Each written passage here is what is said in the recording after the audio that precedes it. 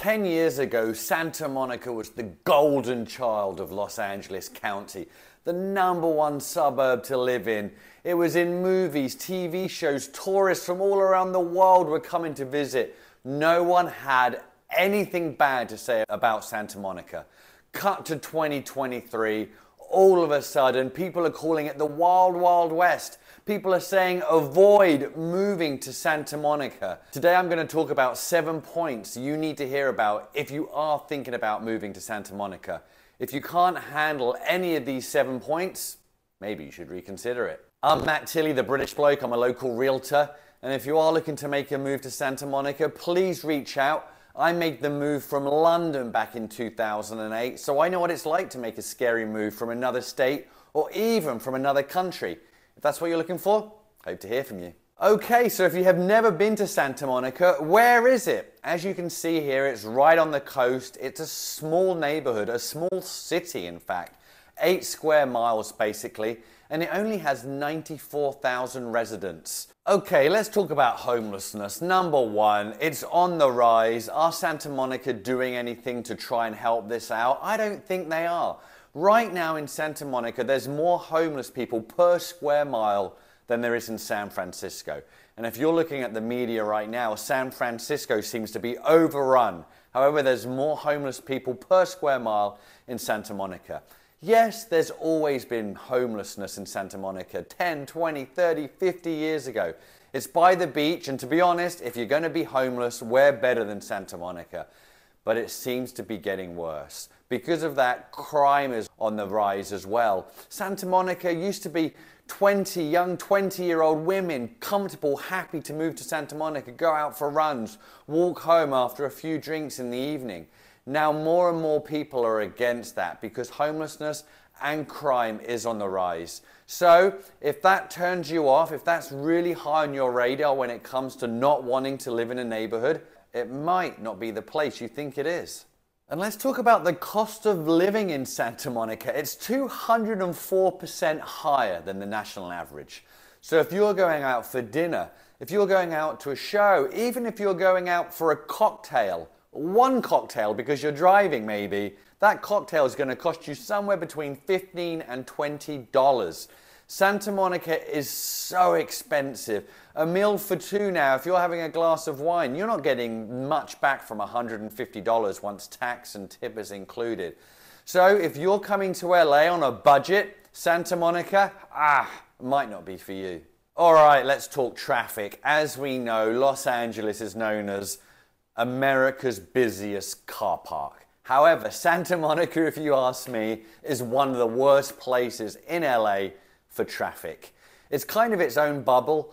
You know, you're right by the water, so you really only have one freeway coming in and out, a few other ulterior roads. But to be honest, there's one way in, one way out. So if you're commuting out of Santa Monica to downtown LA or Beverly Hills, Hollywood, or maybe down to the South Bay, Torrance, Hermosa Beach, be prepared to be in your car. People who live in Santa Monica and commute, a 1-hour commute is really nothing. So if you don't want to spend an hour a day each way going back and forth to work, check out Santa Monica. Might not be the place for you. Let's talk community vibe. If you're wanting to move somewhere with a great community vibe, people have been living there for decades and there's a sense of community and bond, Santa Monica might not be the place for you.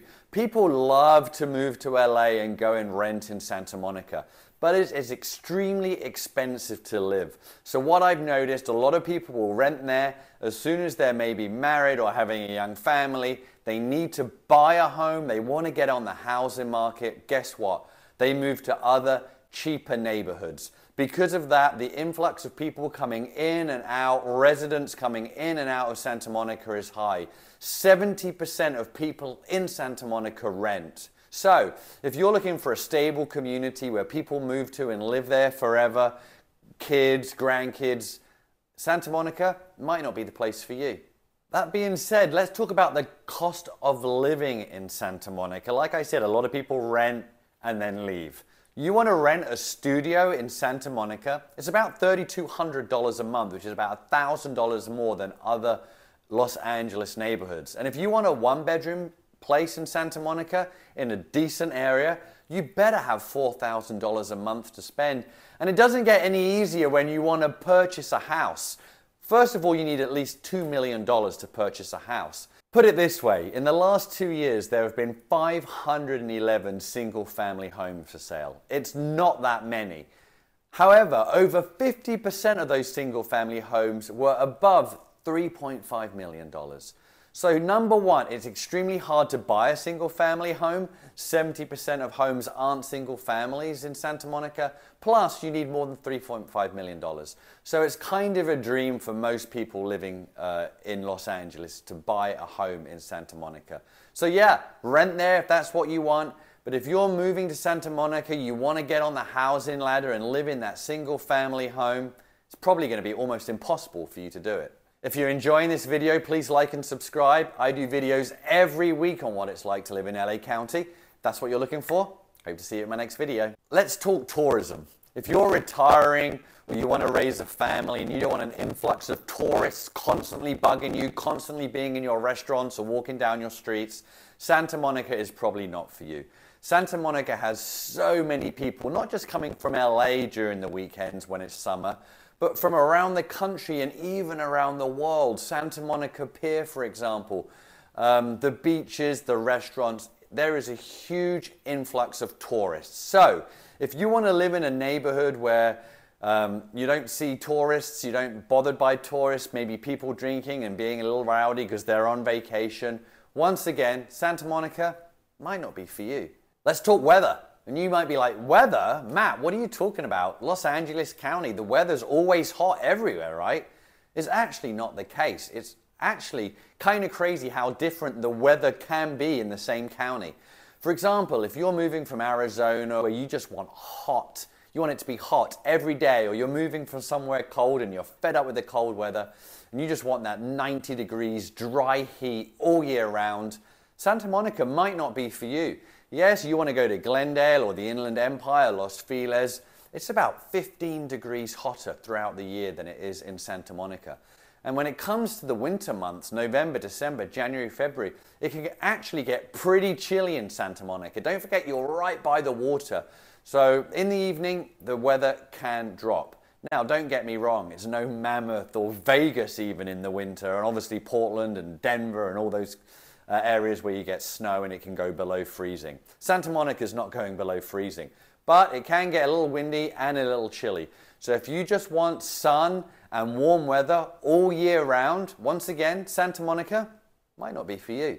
There's definitely some red flags now when moving to Santa Monica, and now in the media more and more I'm seeing Santa Monica is going downhill in a lot of people's opinions. But if you look on niche.com, it's still the #1 suburb in the whole of California to live. People are still flocking there. It has some of the most amazing schools, restaurants, and quality of life. And it's an extremely healthy neighborhood. And if you like outdoor activity, obviously the beaches are to die for. So if you have any questions, please reach out. Like I said, I'm Matt Tilley, the British bloke. I'm a local realtor. Love to hear from you.